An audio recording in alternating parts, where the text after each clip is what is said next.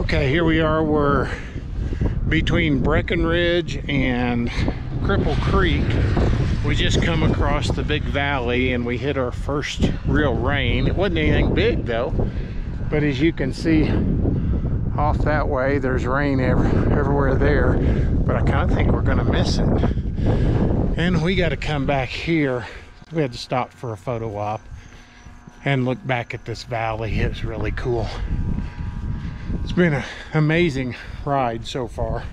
The last 2 days, the things we've seen is crazy, but it's been really fun. This is what we just came through. You can see out there.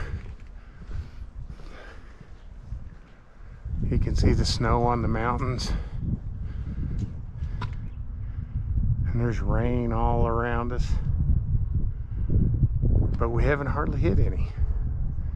Say, what we've hit has been right over in there. So, heading on to Cripple Creek, then Colorado Springs. Okay, we made it to Cripple Creek.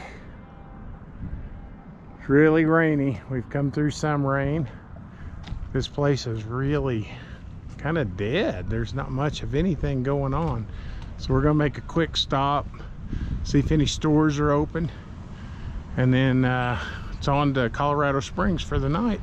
And if luck will have it, hot tub.